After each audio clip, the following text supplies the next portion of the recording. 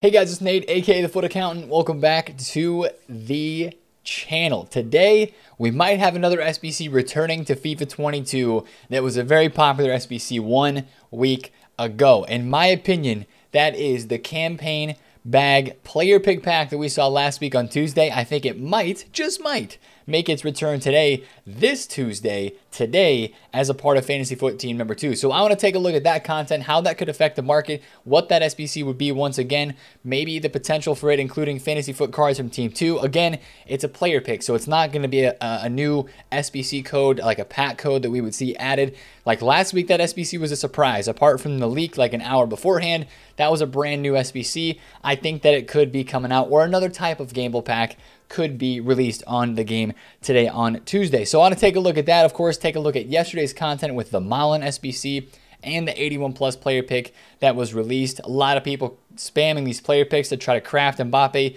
the 92 plus moments upgrade. It's making that SBC just a little bit cheaper for some people. And then also yesterday, EA ran lightning rounds on a Monday. That was a big surprise. They didn't run them right away at 6 p.m., but they ran them at 7 p.m., 8 p.m., they ran lightning round packs. I think they did 3 hours straight of those lightning rounds. I don't know if they're doing any late night ones. I have not seen any just yet, as I've been watching the market late tonight. But that was kind of a surprise as well. And that's kept fodder prices kind of low. But Fantasy FUT Cards have exploded after rewards, which is what we talked about in last night's video as well. If you guys were able to pick any of these up around that weekend league rewards time frame, Anthony Martial is just one example of a card who exploded in price. This dude went from 710, low 700s. He's now up. He was up over 800,000 coins. Like the whole entire team, or most of the squad. Sissoko was like 400K. He's now 460. Martinelli was 490. Now he's 550. A lot of cards from Team 1 and also still Team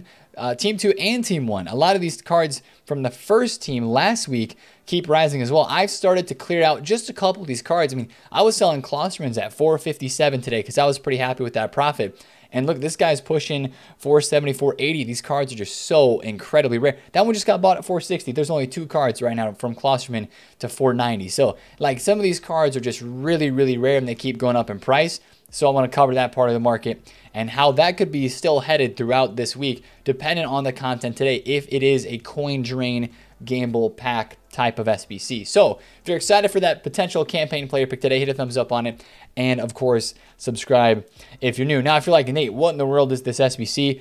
This is the one that was dropped last week. Now, again, I want to say there's no guarantee. There's no leaks. There's no like certainty this SBC is coming. I just think it would be very EA-esque, very EA-like to re-release this SBC. It focuses on the live cards. Again, as you guys remember, right? Yes, there's ones to watch included, which is an L, but numbers up, road to the final, headliners, and they also included Fantasy FUT Team number 1 in this pack last week. I could very easily see in them add Fantasy FUT Team 2 as a part of this week for Tuesday, or if it's not this player pick, some other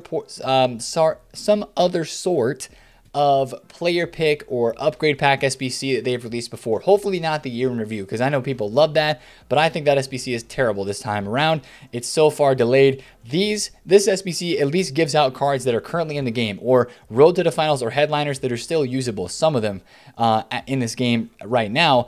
But that's kind of the SBC I think we could have today, right? Tuesdays the past couple weeks, not even just last week as a part of Team 1 of Fantasy FUT, Tuesdays have been pretty good content days. Like last Tuesday, we had this campaign bag, which really shook up the market a lot, and we had the Mikel Antonio SBC. Of course, I don't know if we're going to have another player SBC today. We don't have any other leaks for player SBCs as of right now. We have no leaks in total, which is fine, right? Give us a little bit of a question mark heading into today, right? That's why we can talk about this potential of this happening today, because there's no like, oh yeah, we know it's coming. This is what I just think is going to happen. Might not happen, but I think some sort of gamble pack is going to happen today. Now, if it is this one, again, what you would probably see is a lot of movement on the market because people would have to go out and sell some cards to get the player pick done. Now, like you see here, when this was released, it was 65,000 coins and it was repeatable 2 times. So about 150K, a little bit less than that, is what some people had to set aside to go and do this SBC. Now, fodder's very low at the moment, so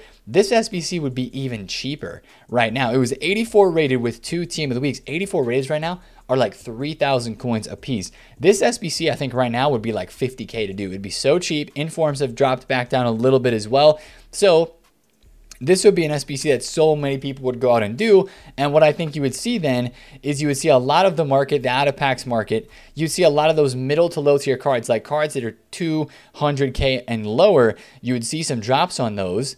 And there'd be a potential to flip them, right? Like last week, I remember I was buying, I think, some Spinazzolas for like a 150. He didn't rebound that incredibly well. I remember watching like this Davinson Sanchez, this Neuer, because a lot of people that want to go and do an SBC like that, they have to maybe go sell a card from their team to go get that SBC done. So that's what I want you guys to watch out for today, is some of those lower tier cards that get panic sold off, and even some of the higher tier ones. Like, you know, I believe last week this Cuadrado went down from like 80K down to 65 or something like that. He never really rebounded. But you had cards like this Mane that went down. Ansu Fati went down, I remember. Mahrez was down.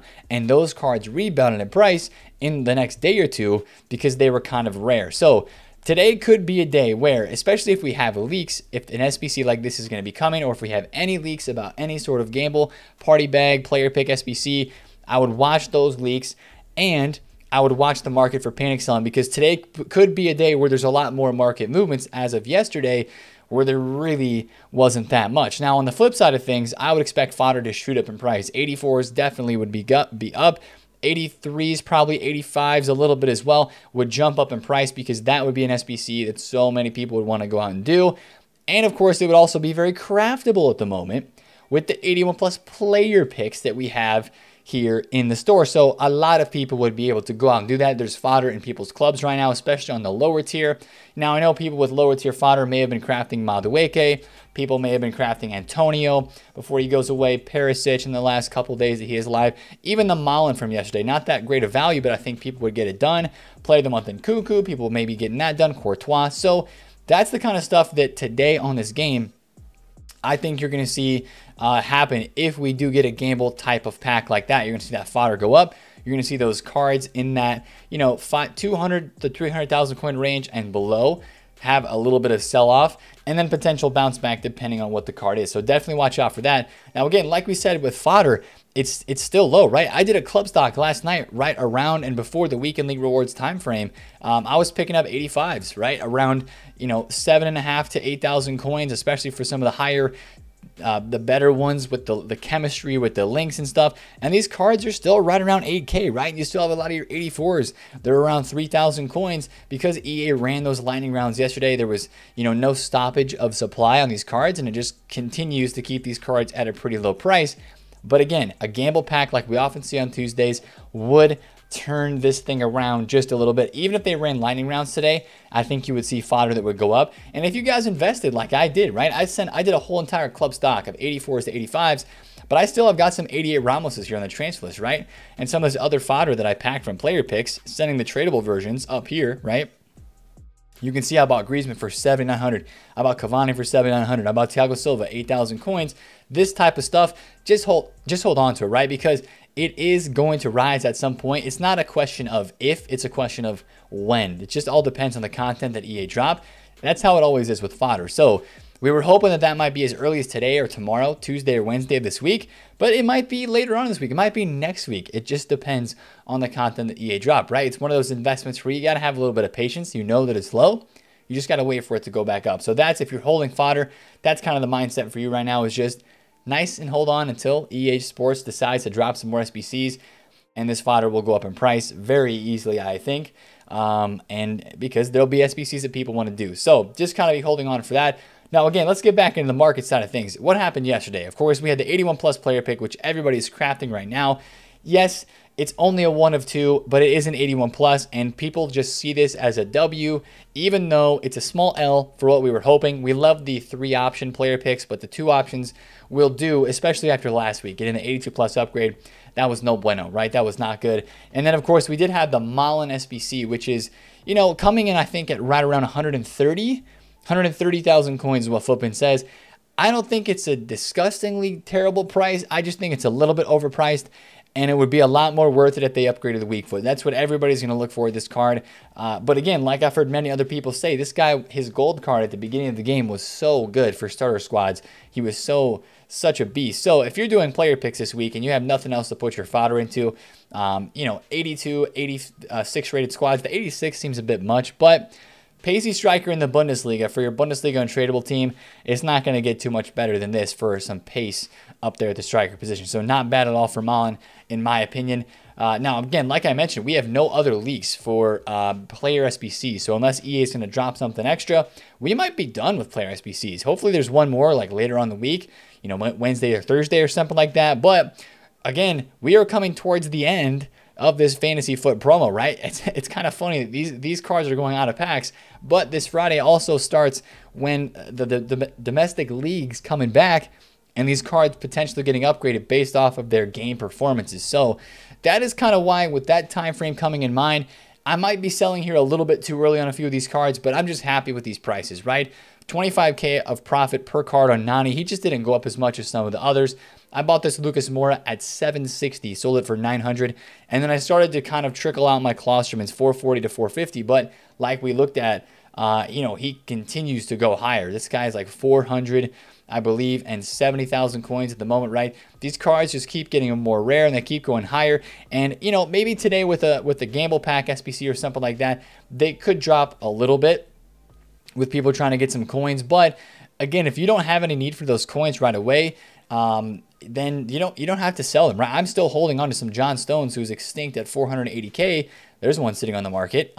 Actually, it's gone. But even with a little bit of an injury scare, people think that Stones is going to come back this weekend, and still Man City going to play. Still potentially he's going to get in a side as well and have potential for upgrades. So that's what we like about a card like him.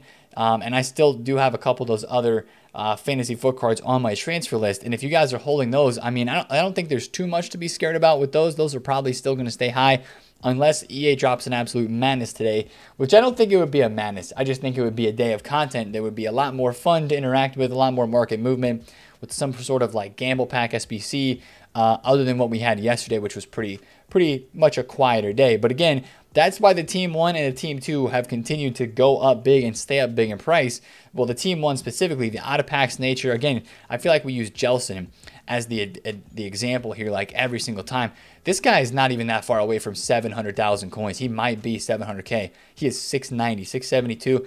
This guy has gone up the most percentage point-wise out of any of the cards that were released in packs for fantasy team number 1. I mean, Kamavinga was in the low 500s. He's up 100K, but this Jelson card is up 200,000 coins from its lowest point. This dude has absolutely flown in price. So, if you're holding on to some of these still, again, I rate it. I definitely rate it. And if you bought any of these cards yesterday at rewards, I rate that as well. You know the rises that you saw in these cards yesterday. So, if they continue to run lightning rounds this week, like again, Sissoko was 400, now he's 455, right?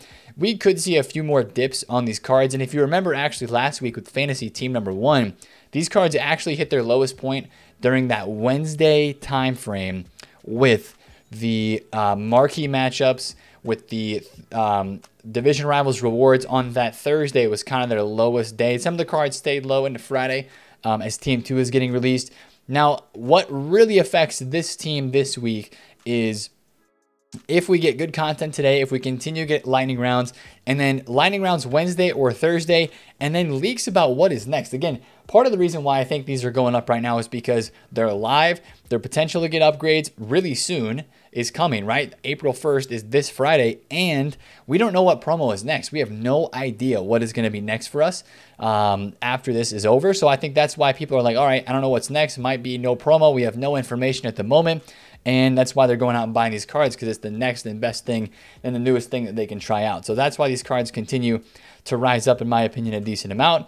If we do have more lightning rounds today, if we do have a big time SBC, they could drop a little bit. But especially if you're wanting to buy anything for your team, like even if it's a higher tier card like a Coutinho, or if it's a lower tier card like maybe that like the Vertonghen or the Bundesliga center back Hincapié from Leverkusen, if you're wanting to buy any of those cards, I would still say that we're holding off on these. I would still say that it's better to wait off until later on in the week just to see what happens, just to see what leaks come out, just to see what EA does content-wise. It's better to risk it a little bit. I don't see these cards going incredible amounts higher from now until then, unless EA literally just goes to sleep and drops no content and no lightning rounds. That's the only way that I see these cards rising up like a lot more before we get to that point. So I think that you still want to chill with some of these cards if you want to buy them. Unless you're trying them for like a day or two, I would just chill with them and not spend too much time worrying about right now is it the time to buy. I kind of push that off until later on in the week this week. Now, a couple other things. Player picks for me were absolutely paying out. Yesterday, I did maybe, I don't know, like 20 or something player picks like that. Sets of 3 is the way, by the way. I picked up an Alexandro. I actually packed 4 of these cards yesterday. I picked up an Alexandro from like one of my first few picks. I also packed a Pedro right wing and Vertonghen twice, which helped out with one squad of the Mbappe. But I really got to get going on this Mbappe because, again, like I'm talking about, if they're going to release some of these SBCs, that means that fodder is going to go up on the mid tier as well.